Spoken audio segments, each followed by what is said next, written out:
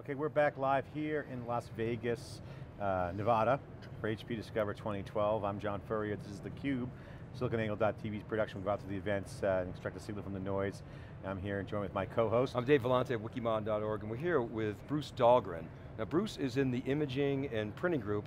He's the Senior Vice President of the enterprise side of that business. Welcome to theCUBE. Thanks, it's good to be here. Great to have you. John, and again, you're excited. You got your old stomping ground, HP printing. I mean, I go back, my history in HP printing goes back 1988, 89, back in the old days, Series 2, LaserJet, and obviously that the storied history from HP really is, and I've been on record and blogging about it, saying that if it wasn't for the LaserJet, HP would have been like Data General and DEC, Digital Equipment Corporation, a mini computer company that wouldn't have made it. And LaserJet has created such great wealth for not only just HP, channel partners and distribution channels saved their PC business, and a lot of people just don't know that history, and spawned the inkjets and the office jets, and that whole franchise has really generated a lot of revenue for the company. But printing's changing. We had earlier discussion today with the GM of the printer group, and we're talking about the business models where the expansion of the role of printing from just standalone printer to network printers, now to completely cloud, different user experiences, different business use cases are driving essentially new economics and new opportunities. So that's what you do. That's right.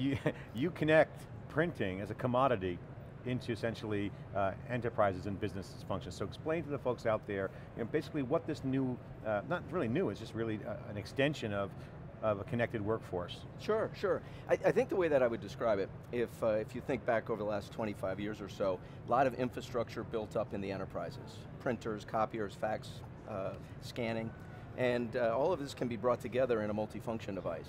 But the customers want to be able to handle it different. They want it to be more strategic. And so over the last several years, we've built a great solution, probably one of the best growth stories really in the industry and certainly for HP, called Managed Print Service.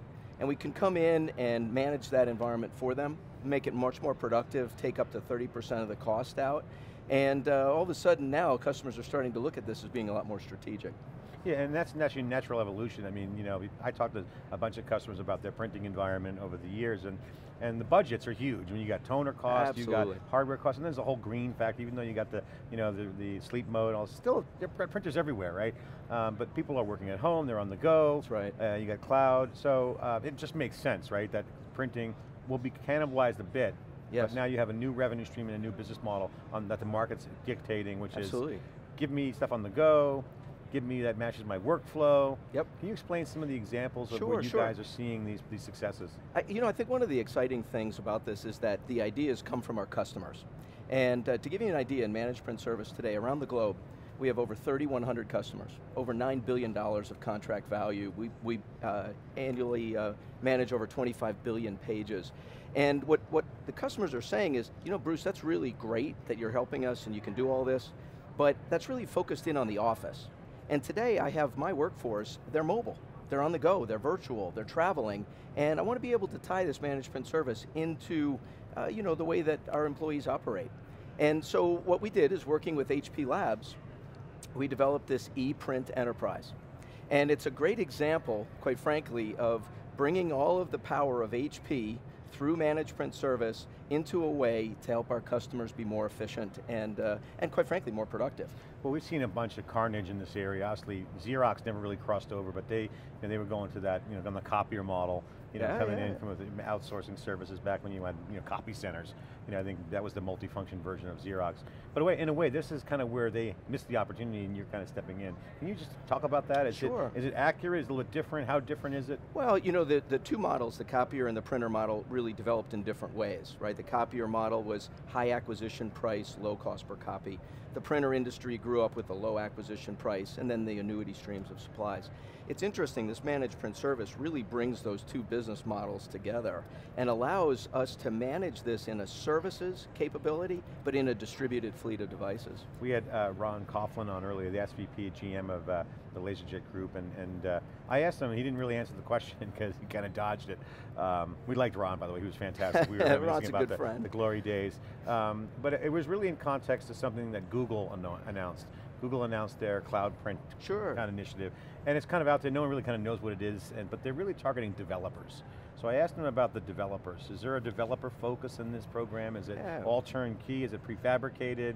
What are some of the relationships? Sure, let me give you a sense, and this is again a great example of the power of HP and HP Labs and the work that my team has done. I'm really proud of this. You know, we talked about these end users, these enterprises on the go. Just to give you an idea, let's say there's 7 billion people in the world, what, 6 billion mobile phones? Almost 1 billion of those are smartphones. And what we were thinking through is, isn't there a way that we could leverage the cloud with all the security that customers need and find a way for these mobile users, these virtual workers, to be able to print from their smartphone? And we absolutely did that. What's really exciting about this is that, you know, with just a very simple 3 clicks, an end user can take their smartphone, be able to select what they're going to print, send it into a secure cloud, a private cloud for HP, and then select a public print location, something like a FedEx office location, or we just announced UPS as another partner of ours, Hilton Hotels. And then they can, like a GPS, find a device while they're on the go, be able to then download that print to that public print location and that device that they've selected, and then go and retrieve it. Now you might say, well, isn't there a concern, right? If they go— Is that public or within the firewall? Or well, it's both. So we could do it in one of their offices, and of course this is all part of management service, or it could be in a public environment. And a lot of the customers came back and said, this is really good, but we need the security. Like, we don't want to have something being printed out in Hong Kong by accident, you know? So what we did is we took all of the security features that we have, like pull printing, our access control, and what happens is through the cloud, we send an authentication code back to the smartphone. And then that end user takes that authentication code, and when they go to that public print location, they input that, so it knows who they are, and then the print comes out. So okay, within the enterprise, I got that. So I'm going to buy that Hong Kong thing, it's a good example, right? You don't want your photos and or documents, you know, kind of leaking in the cloud. So today I would email that to myself, He didn't answer the question. Developers. So is there a developer program, you guys working with developers? I'm a developer, I'm building an app. Say I'm building an Instagram-like app, I want to have photos of a consumer, just a natural consumer. As a public consumer, can I use the print service and say, sure. I want to print to, say, the UPS office or something? Absolutely, I misunderstood. Yeah, absolutely. So there's really 2 options here, right? You can download this app on your smartphone. We handle all the smartphones, Android, et cetera, Apple, BlackBerry. And if you aren't an MPS customer, but you want to use this, you can download that application, and certainly you can print to a public print location. Now, if you're a part of MPS, and it's inside the contract and our agreement, now you can print emails, you can do all of that work that you're describing, and then of course it's all secure private. So that concept of the public print location is intriguing. So what do we do today? I email it to my Gmail account, right? Right. And I go find a laptop or something, and then, then hopefully there's a printer there, right? Absolutely. So what you're describing is better, but it's almost like finding a hotspot, a couple of years ago. Exactly. Right? Okay. Well, to give you an example, today we have over 21,000 public print locations, and it continues to expand. I mentioned UPS, we just added 4,300 with UPS. And this is a benefit for them because, right, our customers are coming into their store, into their locations. It's certainly a benefit for our MPS offer, and it keeps these people productive. I'll give you an interesting statistic. Since introducing this, and it hasn't been out that long, over 1.7 million downloads already. And we anticipate doubling every 6 months. Do you have a breakdown on consumer, like non-enterprise, or? Well, the ones that I'm tracking, of course, are enterprise. Okay, so I don't have the statistics on the others. But I can tell you, interesting, you're talking about different uses for this. And what we can track this, obviously, in what they're printing. And you talk about consumerization of IT. 70% of the downloads have been documents, like you'd expect. Emails, contracts, et cetera. 30% are photos. And it's interesting, the 30% that are photos are typically on the weekend. And so what we're finding is that these people are using this e-print as an opportunity. It's a real game changer because that's the preferred user experience. And we have other stats that we've gathered, like ESPN's mobile usage. 75% of their usage is on the weekends and mobile. It obviously makes sense. You're on the go, checking scores. Yes. So the consumer aspect is pretty interesting. Yes. How do you guys handle that today? Is there a business model behind that? Is it more transaction fee at the edge for this location? Well, again, now I'm coming from the enterprise side, but certainly we want to make this application available to our consumers, so there isn't a cost, for the application, and we're encouraging them to print responsibly, print the things that they need. On the enterprise side, it works within the MPS contract.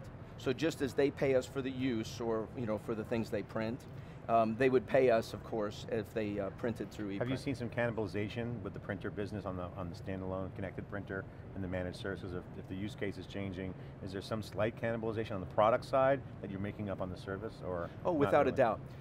Clearly, if we're going to save our customers 30%, some of that's predicated on less printing, right? And what we want to do is get them to print smart. And really what this comes down to is that if you look at the environment, print, copy, all of this coming together, we want to help them reduce that, but we want to ultimately benefit by being able to provide that service. The expression, eat your own before the competition does, right? Cannibalize your own business and grow it another way. Remember too, there's a lot of upside in additional services. There's upside in applications, workflows, security applications. There's ways for us to streamline paper processes. Yeah, Ron was teasing us the information governance and some of the document management challenges that you guys are now getting into around compliance and with the autonomy acquisition. Think of the multifunction device as an on and an off ramp into the network, a way to go from hard copy to digital and back to hard copy. Smart strategy. So we talked about 30% was yeah, photos. You were intrigued by that, I can tell. Very much so. And so I'm intrigued by the dividing line between the consumer and the enterprise piece. So that's an enterprise stat, or is that? That's of the downloads that we are able to track through our cloud. That's correct. Okay, so some of those are enterprise, so you don't really know, right? Well, they're obviously customers. But enterprise customers have consumer apps, right? Of course. Now, I'm not suggesting that photos aren't for work. They could be. They could be, right. I'm sure they could be. But the reason for my question is we've had that hotspot analogy. I'm thinking Starbucks, we're going to start seeing these type of services in Absolutely. In fact, we continue to expand our public print locations. Walmart, I mentioned Hilton. We look at airline lounges as a great example. Yeah. And of course, with the launch, we've just announced a couple enhancements. One of those that's really important is now 10 languages around the world. Because the 1.7 downloads that I was talking about are all English. And what we realized with this thing expanding and growing so much, that we needed to get into more languages and be able to expand this globally. Another key aspect is, people sometimes go into an office and they want to be productive in that office. They're a virtual worker.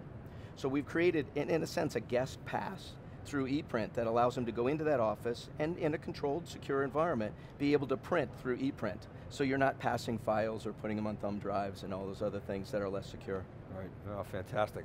A lot of innovation beyond color, John. Hey, it's an exciting thing, and we're I tell you, this is a growth area for us.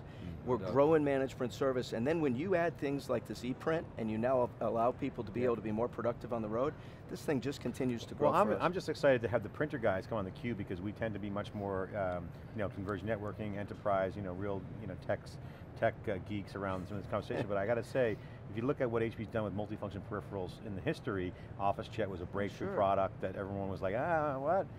Fax printing in one?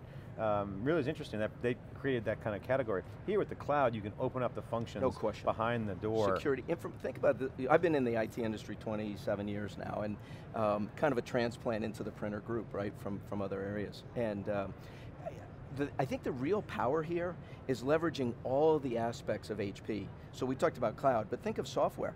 Think of the benefits of scanning this and now being into disk storage and helping with document management. Think of the capabilities we have around service offerings and all of the extensions that we can now play out. So this is not like the old printing group anymore. This is very much a part of all the things that HP is doing.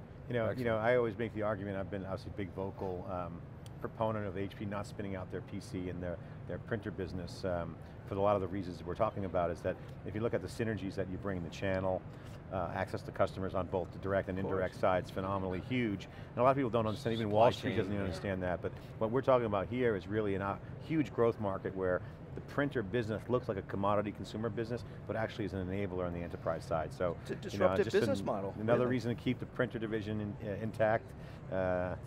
We believe that. We'll do the analysis. David and I were talking about this for a long time. I tell you something, I was doing an interview a while back, and they said, well, can I explain this whole thing if you're printing less? And I said, no, the way I would say it is we want customers to print responsibly.